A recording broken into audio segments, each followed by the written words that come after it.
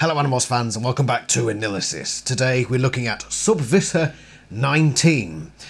And coincidentally, the only mention of Sub-Visser 19 is in Book 19, The Departure.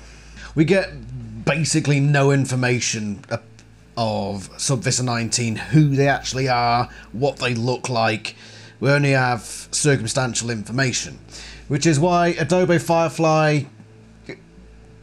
Well, yeah. Let's see why I've got this image. Firstly, you can tell it's AI generated. Look at the thumb. What's going on there? It still hasn't figured out hands and fingers, has it? AI generating stuff. But my god, she's got an angry looking face on her. And I think that's justified by what we see in the quote. She looked very old, staring down hopelessly at the spot where the Dracon beam had fallen. It was easy to see that runoff from the rainstorm had rushed down across that area. The ground was smooth and cut with gullies. "Probably down in the river by now," I said. With her ankle now swollen to 3 times its normal size, there was no way Karen could climb down there. Karen looked lost and confused. "I can't go back without it," she said. "It will mean facing Sub-Visser 19. "Your boss?" "Yes, my commander. I don't suppose you'd help me look for it." I shook my head. "No, not a chance." Karen laughed bitterly. "Well, they'll go easy on me when I bring you in." "Maybe they'll give me to you," I said. "Make me your host body. So, Karen, or whatever your yerk name is, tell me about your life. I know you don't like your commander. That's about it." That's all we get. That's all we get of Sub-Visser 19. So what do we know about Sub-Visser 19? This character, this Sub-Visser, is in control of Aftran, who obviously in this case is Karen, in the host body Karen. We also know that she's not very, what's the word? She's not very nice to her subordinates, or at least she's not very forgiving. Now let's look at another quote just to give us a little bit more information that I believe we can use. We had sneaked up close to the meeting in various morphs. We had identified a dozen people we did not know were controllers, including a radio DJ who did one of those wacky morning shows, a state highway patrolman, a TV news reporter, and a substitute teacher who I had for homeroom for 2 months while my regular homeroom teacher was having a baby. A simple mission, nothing too dangerous, except that it had all gone wrong. Far from the main meeting, off to one side, out of sight of the innocent, naive people who wanted to join for the fun, the executive meeting had gone suddenly weird. One of the human controllers had made a mistake of some sort, a serious mistake, and suddenly she was being hauled off toward a waiting bug fighter by Hawk-Bajir warriors. They wanted to take her to Visser 3, the leader of the Yerk invasion of Earth. She knew what that meant. If she was lucky, her death would be quick. She started to yell.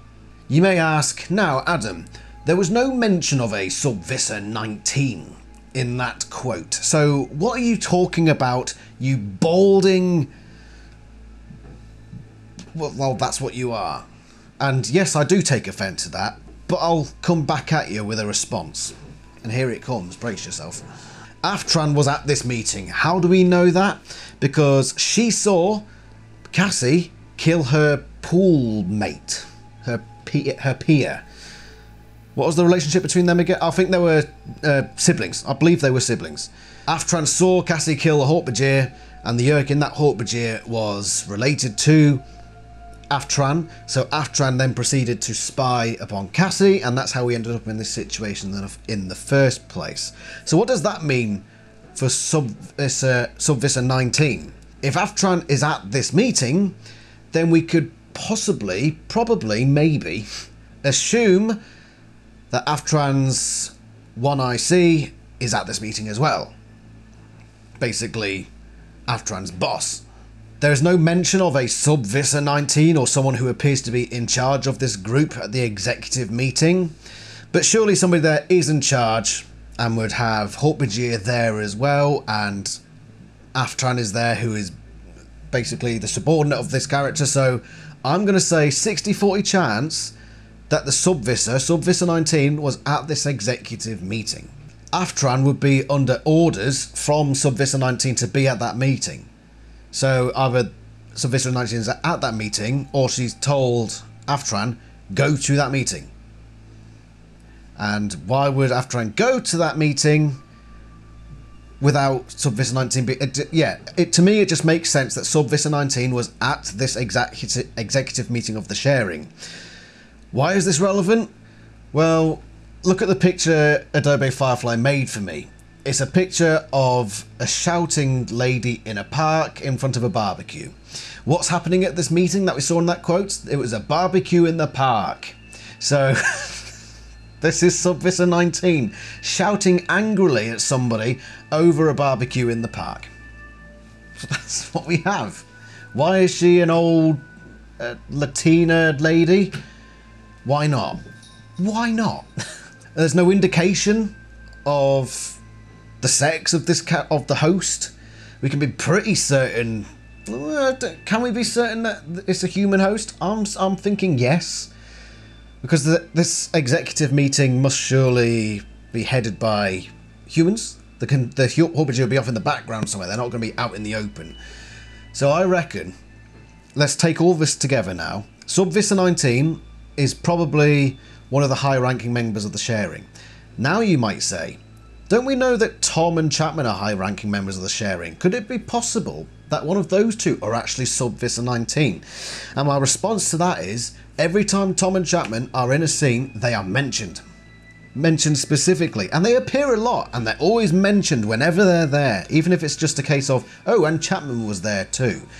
In this scene, neither one of those two is mentioned. So I'm pretty certain that Sub-Visser 19 is not Tom or Chapman, but it is a Yeerk in high-ranking position regarding the sharing. To be fair, we're not really clued in on how much of a part Chapman and Tom play in the sharing. So, yeah, maybe they aren't involved at all. Maybe, like, indirectly, maybe Sub-Visser 19 is the lead of the sharing. Of course, it was Visser 1, but then Visser 1 went elsewhere and Visser 3 took charge. Visser 3 doesn't seem to be in charge of the sharing, so maybe that got delegated down to Sub-Visser 19. Maybe. Why is she shouting in this picture? Well, we learned from those quotes that she's pretty merciless. One human host was being dragged to a bug fight to be taken up to Visser 3, who would not treat her very kindly, i.e.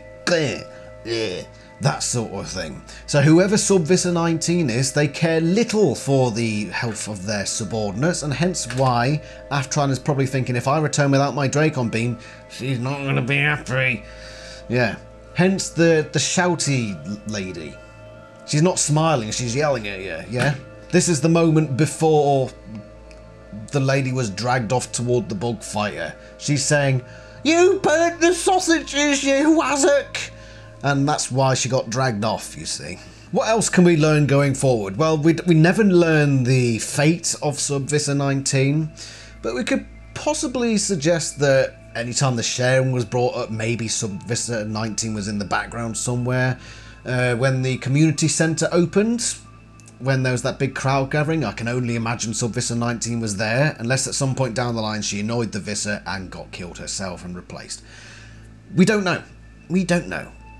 If it was a TV show, yeah, she'd probably have a couple of background cameos, but little else. That's your role, Sub-Visser 19, apparently. So let's summarise. She is Aftran's commander, and probably as well commander of the Yeerk that Cassie kills at the start of book 19, which sets off this whole series of events. We never meet her in person, but we can possibly assume that she was at this meeting, even though she was never mentioned.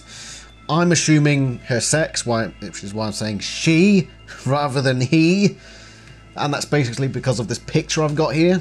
We can assume that she carried on her duties for a certain amount of time, till at the very latest, book 54, of course, when all the Yeerks end up surrendering. Until that point, she just hangs around in the background and does Yeerky things, we can assume. Maybe she just carried on cooking sausages for the rest of eternity. I wouldn't complain, because I freaking love sausages. Get them down your neck. One thing I will say for almost certain is that the host is pretty much certain We don't know who they are. It's not Tom, it's not Chapman, it's not anybody we've met before. So basically just a name drop for Aftran's story. Of course, after the events of this book, probably not anymore. Aftran, well, no, would have still been in the peace movement, but would have had to have been undercover. So yeah, actually Aftran probably still did work under Sub-Visser 19, but was acting a bit of a traitor in the background. But it's the good sort of traitor, you know, the one who's on our side, yeah? That's how traitors work. Thank you, Sub-Visser 19, for your minimal purpose in this story. You didn't even need to be there, let's be honest, but it's interesting lore in the background, and I like the picture that Adobe Firefly gave for you.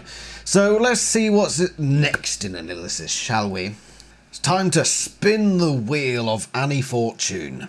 And we've now completed the audiobook for book 21, so the options, the AniLysis for book 21 are in there as well. So that's things like the Holiday Inn, Lion Morph, the Bellboy, they're all in there. So let's clickety-do and spin the wheelaroo. And what's going to be episode 71? I think it's 71. We've done a lot of these at this point. Who's it going to be? Jesus. Alright, that's a big one. Okay, that's what she said. Hawk Bajir. Right, so we've had quite a string of sort of like Captain Samelin, like really sort of mid-importance ones, and then we've had things like Bill and Steve, and this one, Sub-Visser 19, which, you know, is barely worth a mention. Now we're on to a big one, Hawk Bajir.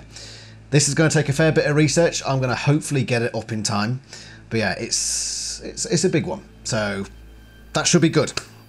Hawk Bajir is the next AniLysis. Thank you very much for watching, and tune in for that one. I'm sure you will. If you spent time watching the Sub-Visser 19 AniLysis, I'm pretty certain you're going to watch the Hawk Bajir AniLysis. Else, what the hell are you doing?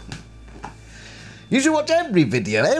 Go back and watch the Santorini's one. Anyway, I'm rabbiting on again. Thank you, Sub-Visser 19, for being an excellent addition to the series. And tune in for the Hawk Bajir one. Thank you very much for watching. Join us somewhere else in the Animorphs universe. Ta-ra.